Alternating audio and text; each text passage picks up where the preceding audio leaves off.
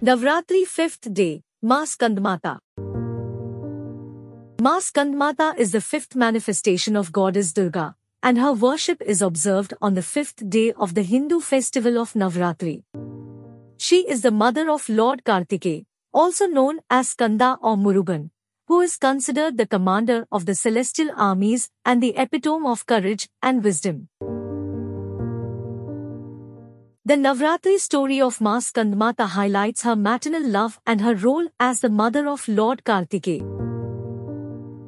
Birth of Maa Skandamata. After the creation of the universe by Maa Kushmanda's divine smile, various gods and goddesses created Lord Kartikeya as their commander to lead the fight against the demon Tarakasura.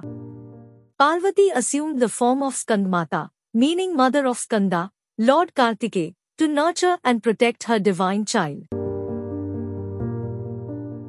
Appearance and attributes. Maa Skandamata is depicted as a serene goddess seated on a lotus flower with 4 arms. In her lower right hand, she holds her son, Lord Kartikeya, who is also known as Skanda. Her upper right hand is in the abhaya mudra, a gesture of fearlessness, and her upper left hand holds a lotus flower. Her lower left hand is in the varada mudra, a gesture of granting boons. She has a bright complexion and a calm, motherly expression on her face. She is often adorned with a crown and various divine ornaments. Significance of Maa Skandamata in Navratri. The worship of Maa Skandamata on the 5th day of Navratri is a celebration of maternal love and the bond between a mother and her child. Devotees seek her blessings for the well-being and protection of their own children and for family harmony. Maa Skandamata's depiction with Lord Kartikeya on her lap symbolizes her role as a loving and nurturing mother. Her presence brings forth the qualities of compassion, care, and protection.